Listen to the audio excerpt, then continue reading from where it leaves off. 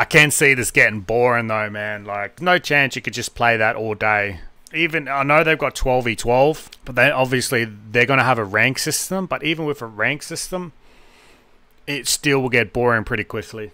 I'm hoping they're bringing something. I'm hoping they bring in something, because we all know, especially through COD and all of these guys, that 6v6, 4v4, 12v12, it gets boring real fast. The ranking system will make it a little bit more exciting, but people today, like, they get over arena styles like this very quickly.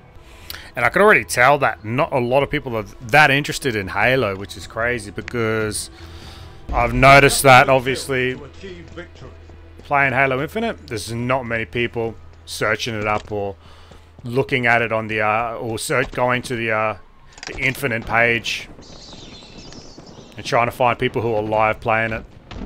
And that to me is troublesome. You know, are people interested in Halo?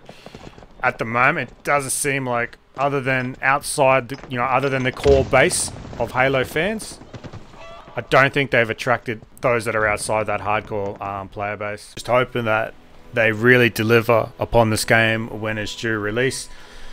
I really want it to do well. I just don't want it to die after a month or so, and there's only the hardcore player base left remaining. With it free to play, they do have to market hard. They've got to relate to the younger player base as well, give them something that's going to engage them and keep them hooked.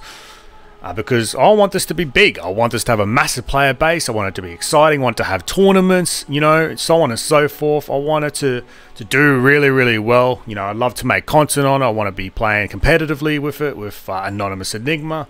I just don't want it just to freaking die in the butt.